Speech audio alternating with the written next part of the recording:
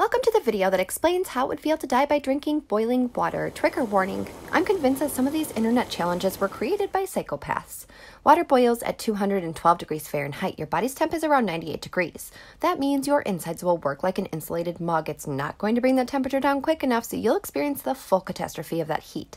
Boiling water can effortlessly inflict second-degree burns on skin. Your internal tissue can be even more delicate. First of all, as you try to force the liquid hell down your gullet, you'll feel like you're swallowing smoldering coals. You'll be able to track it all the way down to your stomach. It will leave behind a trail of raw wreckage. Your chest will pulsate like a fire's roaring up your esophagus. It will extend into your shoulders and neck. Aside from severe esophageal ulcers that can ooze and bleed, it can destroy your trachea, which you need to breathe. Hypoxia can begin quickly after. The taste buds on your tongue will be damaged, so you won't get the full flavor of rusty pennies from all of the blood. Without a prompt tracheotomy, you can die in hours from lack of oxygen.